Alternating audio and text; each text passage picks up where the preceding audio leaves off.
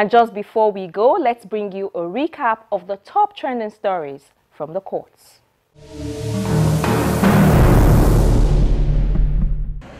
The Court of Appeal, Lagos Division, upheld the order of interim forfeiture of the sum of $5.8 million and 2.5 billion naira traced to the account of the wife of the former president, Goodluck Jonathan.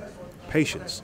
The Federal High Court, Ikoyi, Lagos, had on April 26, 2017, granted an order of interim forfeiture of the monies traced to Patience Jonathan's account, domiciled with Skybank plc and Ecobank plc, on the grounds that the money was reasonably suspected to be proceeds of unlawful activities. Moving the application for the temporary forfeiture of the money, counsel to the EFCC, Rotimi Oyedepo, had prayed the court to urgently freeze the account so as to prevent her from moving the funds.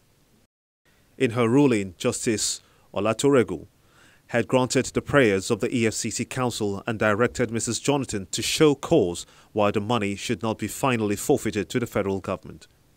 However, the Appellate Court of Appeal, presided over by Justice Mojid Owade, upheld the constitutionality of Section 17 and upheld the order of the interim forfeiture of the various sums of money belonging to Jonathan. And the Federal High Court sitting in Lagos has ordered a former permanent secretary in the Ministry of Labour and Productivity, Dr. Clement Onubuogu, to permanently forfeit to the federal government of Nigeria the sum of 664 million naira and $137,680. The former permanent secretary did not contest the forfeiture of the monies, as he had opted for an out-of-court settlement with the Economic and Financial Crimes Commission, the EFCC, which was prosecuting him for the offence. The offences were committed when Mr. Onubuogu served as permanent secretary. At the time, he was supervising numerous programs of the Subsidy Reinvestment and Empowerment Program, SURP. He was said to have diverted monies for the program to his personal use. Justice Salau Saidu granted the order for the forfeiture of the money to the federal government.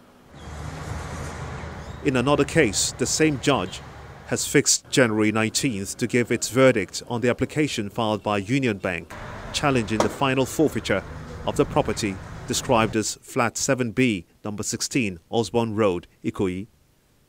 It's the property where the EFCC in April 2017 discovered large sums of money totaling about 13 billion naira. Justice Salau Saidu had on November 9, 2017 granted an ex parte motion by the Economic and Financial Crimes Commission and ordered a temporary forfeiture of the property to the federal government.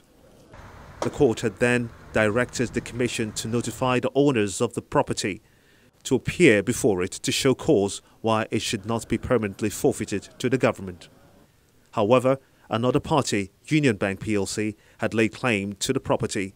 The bank argues that the apartment in question was part of a larger property belonging to a former PDP chairman, Alhaji Adamu Muazu, who mortgaged the entire property to the bank in order to secure a loan granted since 2011.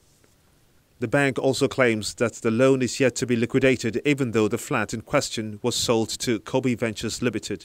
The EFCC had told the court that the bank lacks the local standing to challenge the forfeiture of the property, reasonably suspected to have been acquired with proceeds of unlawful activities of Ambassador Ayo and Mrs. Folashade Oke. And we round off with the report that the Legal Practitioners Privileges Committee, LPPC, has once again exercised its disciplinary functions. In a press release issued by the body on the 11th of January and signed by Hadizatu Mustafa, the Chief Registrar of the Supreme Court and Secretary of the Legal Practitioners Privileges Committee, the committee announced the withdrawal of the nomination of Oluwatoyin Ajoke Bashoru as a senior advocate and the announcement of the withdrawal of the rank of Kunle Ogumba. Ajoke Bashoru was found to have stayed and continued to stay in a rented property for 9 years without paying rent, an act which is clearly in contravention of certain provisions of the guidelines for the conferment of the rank of Senior Advocate of Nigeria. Mr. Ogumba, on the other hand, was said to have instituted a multiplicity of proceedings before different judges of the Federal High Court in a petition written against him by the Honeywell Group alleging professional misconduct. The committee found the petition meritorious and consequently withdrew the rank of Senior Advocate of Nigeria from him and all other privileges attached to the rank. That's our program this week. Thank you for tuning in. Don't forget that you can find this episode and past ones on our YouTube page. I'm Shola Shuyeli.